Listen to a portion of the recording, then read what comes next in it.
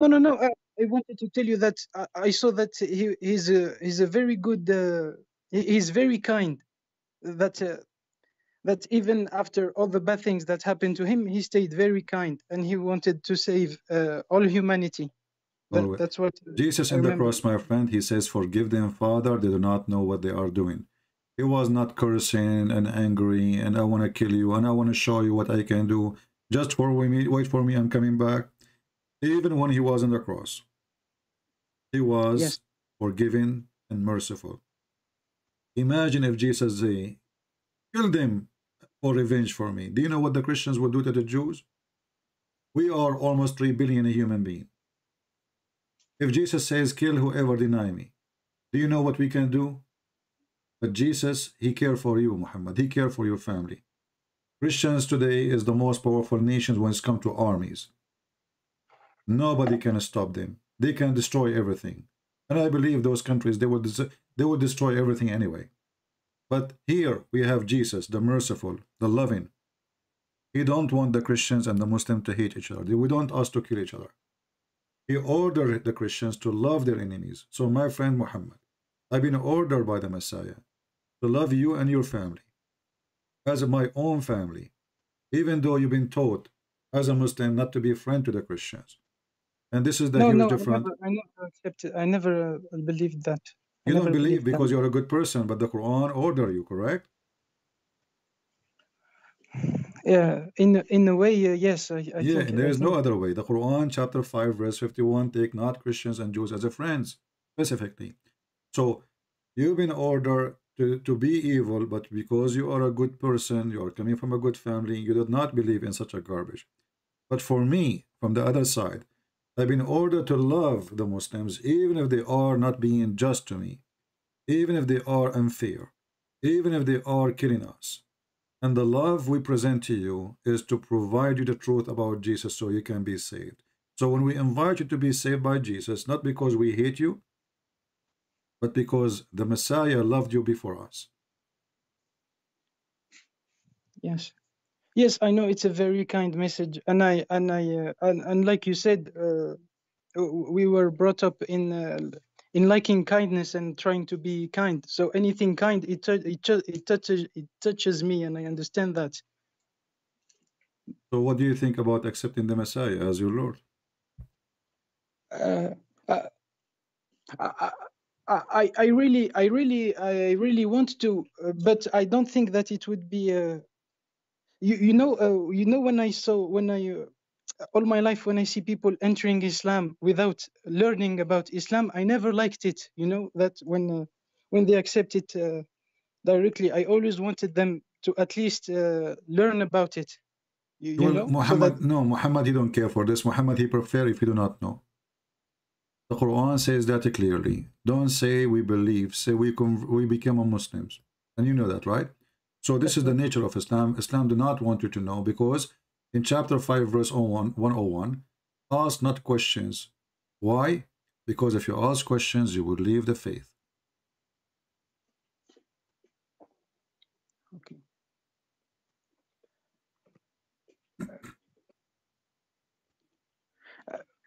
You know, the only problem that I may have with Christianity, and it's the same. I know it's the same with Islam. I know that it's the same. I believe that you know I think I understood the kindness of Jesus. I really believe that I understood it. But I don't. Uh, when someone is kind, I don't think that. That he will send all the non-believers in hell. You know what I mean? No, my friend, because he is kind, he will send them to hell. Let me explain to you why. This person, he is so kind to the point he come to this earth, he cry out to save you. He died in the cross. He been tortured. He been called names. Just to tell you, I'm coming to save you. And then Muhammad, he refused to accept him as a savior. So it is not him who decided to go to hell for you. It is you who chose to go to hell. Because it's you who refuse to be saved. So don't blame the Messiah for not being kind. It is you who is not being kind to himself. So when the day of hell will come, and you say, this is not nice. Well, he said, was it nice when I No, I came to don't. you? I assure you, I don't care about me. I always believe that that I may go to hell, and it's not a problem for me. It's the kind people that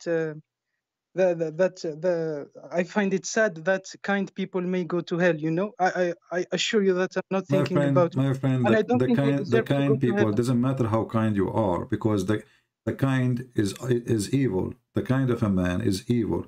Because even when we are kind, we commit sin. None of us is a clean, like a clear water, even clear water full of bacteria. So when a human being, he play the victim, or he play that he is so kind, but in reality, we are not. We commit sin, and we do sin, and we live with sin. And later, we claim that we are the good ones who is walking like angels in this earth. But in reality, we are not. So God is not judging kind people. We are not.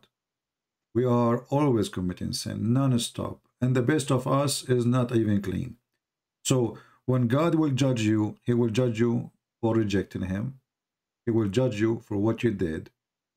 He will not judge you for being kind, which means he will not punish you because you were good. He will punish you for you being bad. So don't worry about the just of God. God is just. As an example, if somebody never heard of Jesus, let us say he lived in the jungle of Amazon. He never heard of the Yeah. Bible. He never heard of Jesus. Is that fair? He will go to hell? Well, No, of God, he course, will it's the not. same thing Well, it's the same thing in Islam. That no, when he doesn't hear about no, it, no, no, no, no. You see, you do not know much about your religion. Uh, uh, only in Christianity. If you never heard of, when you say something to me, Muhammad, show me a reference. Otherwise, this is not true. I'm sorry. I know I'm not an Yeah. expert So, at all. It's so what we were if you did taught. not get, you see, we just prove that Allah is unjust. Me and you, we agree that Allah is just, and you, this is why you left Islam, right? So suddenly Allah is just again. He can't be just and unjust at the same time. Either you are just or unjust.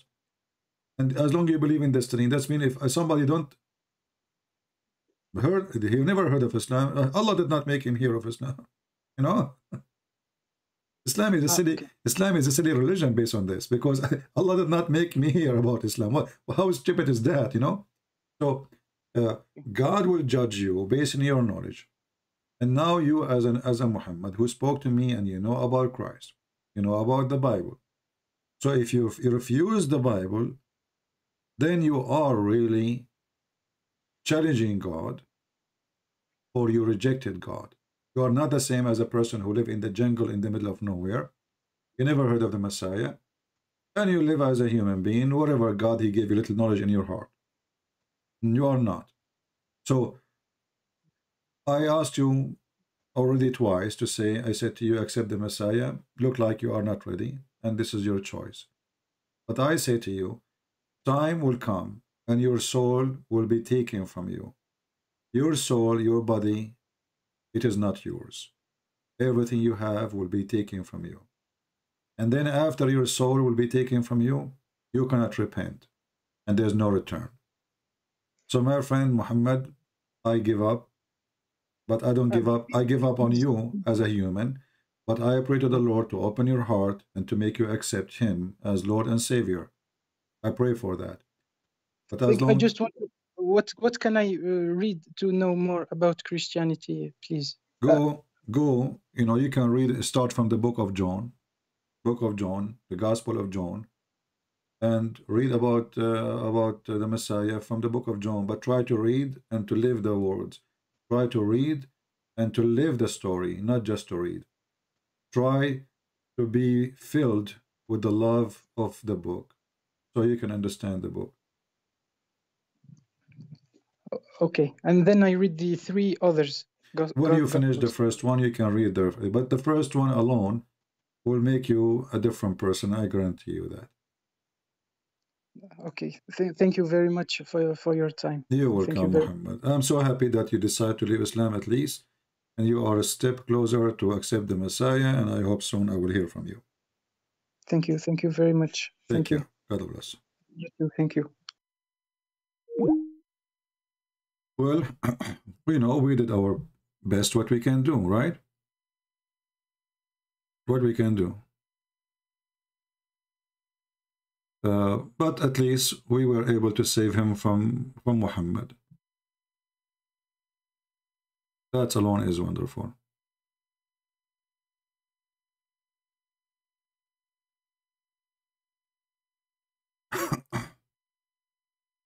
All right, every day actually we go live. We have a very good, like, let us say, productive day. Either somebody leave Islam, either somebody accept the Messiah, either I mean, always, there's no way our work will go with no benefit. And that make many Muhammadan get upset and angry. But the question is, you get angry because you cannot refute us. As simple as that. I have an offer for the Muhammadan. We have 1,400 people watching.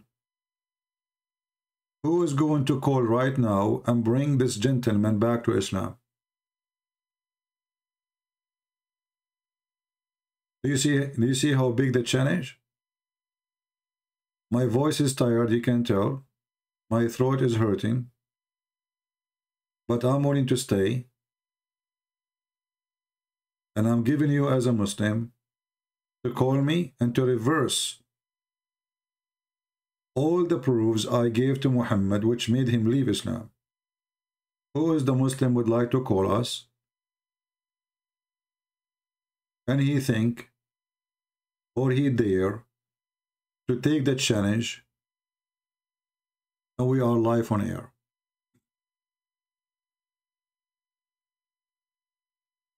Your brother Muhammad, he just left Islam and you don't want to do anything? Where is your heroes? Where is your Dudu and Susu and Mumu? Where is your Sheikh? Where is your Ustaz?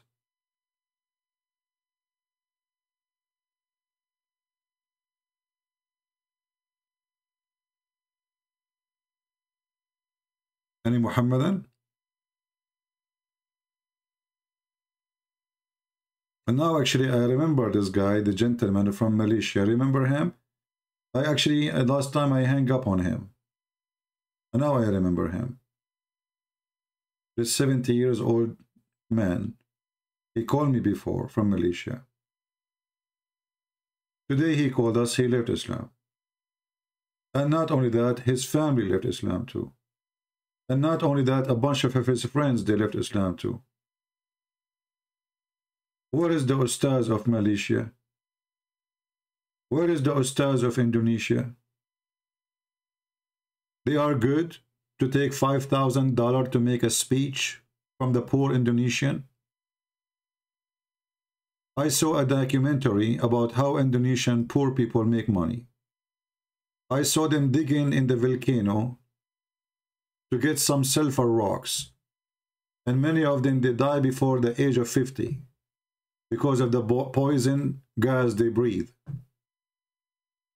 To make living, they have to climb a mountain, carrying sulfur, walking over hot rocks, breathing poison, literally poison, to make living. And then a guy, he call himself Ustad. He don't even know how to say his prophet name correctly. He asked for $5,000 to make a speech.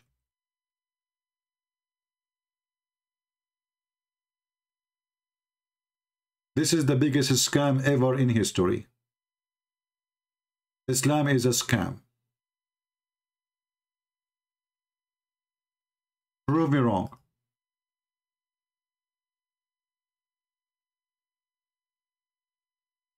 $5,000 to make a speech?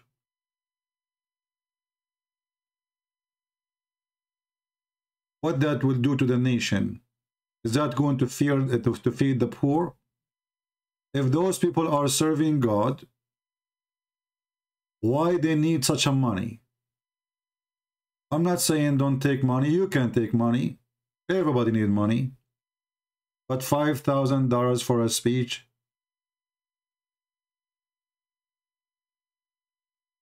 Those people, their time is not for free.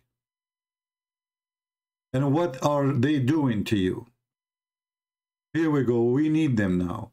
Can they come and defend Muhammad? Can they come and tell us who is what Islam is?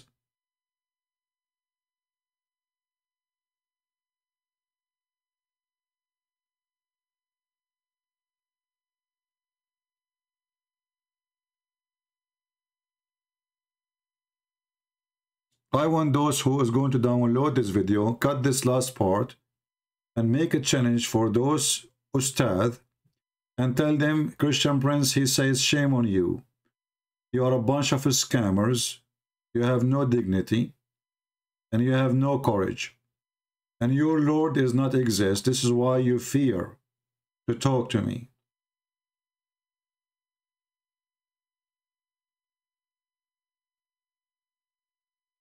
All what you do is a business. It's a pure business. Have nothing to do with God, and you do not know God, and you are not godly.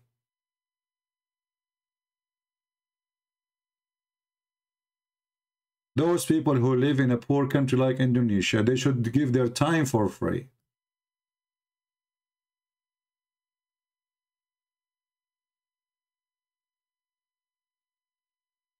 People in these countries, they send their daughters to work as maids in Saudi Arabia.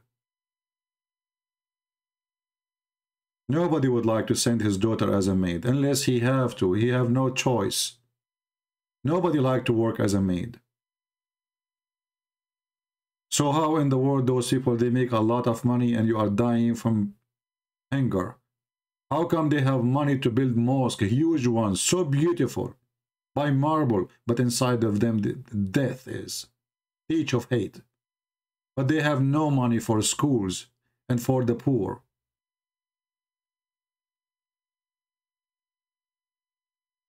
The president of Indonesia, the hypocrite, he met with Joe Biden, with the other hypocrite, and they were talking about a human right.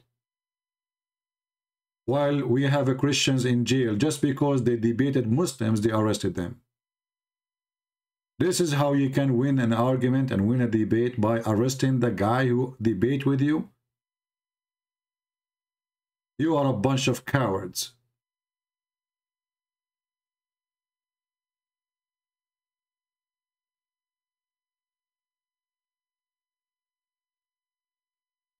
I want to say thank you guys for being here. I hope today we have a good time. And actually, it's always a good time to see Muslims leaving Islam and to see people accepting Christ, as we witness today and every day. I wanted really to hear from our friend Muhammad that he decided to accept the Messiah, but what you can do? I mean, I did my best. Still, his heart is not, let us say, ready. And, well, people, they always make choice, and their choice is their own. I want to say thank you all for being here. We will see if we will go live tomorrow. I saw one in the comments saying, why Christian Prince is forcing people to subscribe? The question is, for the dummy who is asking the question, who is forcing you to come here anyway? I mean, people are really very silly. They come to your door. They knock at your door. They open your door. They jump inside your house. And then they ask you, how come we are in your house? So if you don't like to be here, why you are here? Don't get married. Your wife, she will lose her mind because she have an intelligent, special, handsome husband who's coming from the refrigerator. And they call him these days sausages. If you are a sausages, don't give me your sausages here. What a bunch of zucchini. I mean, what's wrong with people? You don't know. I mean, you know, you come to the person and you tell him why you are, you know, why you are here. Did somebody push you? Today, actually, somebody told me a joke. I will share it with you about this silly one. There's a Muhammad, and he was, you know, going in the desert. He was so thirsty. He saw a Jew. Finally, he saw a Jew. He said, do you have water? He said, the Jew, I don't have water. He said, I need water. He said, I have mask if you want. He said, I do not need mask. I need water. I said, I have mask for $5, the Jewish guy, he said. The Muslim guy, he says, what's wrong with you? You are evil. You are evil. I want water. You want to sell me mask? The Jewish guy, he said, you know what? You are insulting me for no reason. This is what I have. What I can do. However, listen.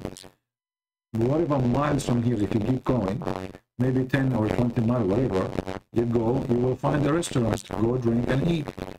So, the Muhammadan, he went. After like many hours, he came back and hardly he can breathe. The Jewish guy, he said to him, why you are back? He said to him, I cannot enter the restaurant without a mask. My microphone has a static. Okay. Okay, give me a second.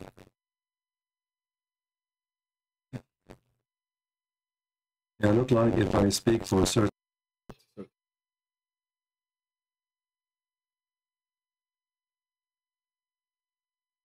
13. Okay, is it better now? Is it better now? All right. So yeah, you know, people don't want to listen, you know. The guy, he says to you, I have mask. And obviously the mask is there for a reason. He's not being evil. This is what he have. And then now I'm going to walk 20 miles to go to the restaurant.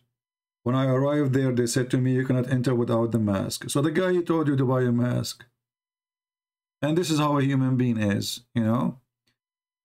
When you try to give them a good advice, they find your advice is silly and stupid. And then they will pay the high price for their stupidity. So don't buy the mask. Go to the restaurant. You go to the restaurant, you need to buy a mask.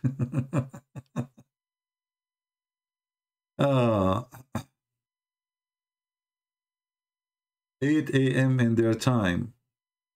Well, my friend, I'm going to talk to them after I finish here. And they said 8 p.m. Hold on, let me see.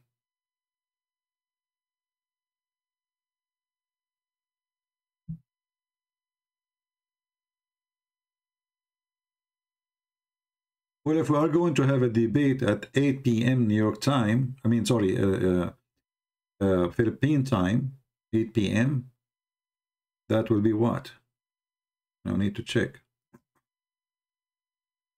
We will call you 2 p.m. or 3 p.m. for this. Okay, let me call this guy because I don't know.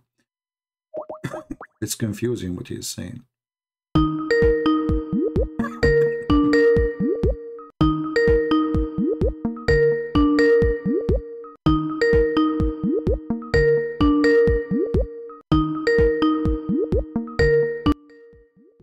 Let me lower the sound of the bell so it doesn't hurt your ears. Hello? Hello? Oh, I lost you.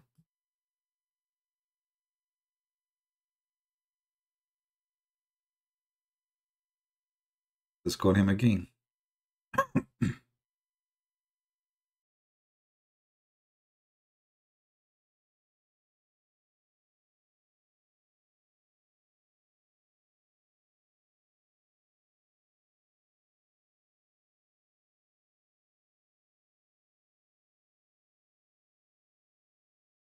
I'm asking him to tell me when the debate will be, and that's it. We will do it when, you know.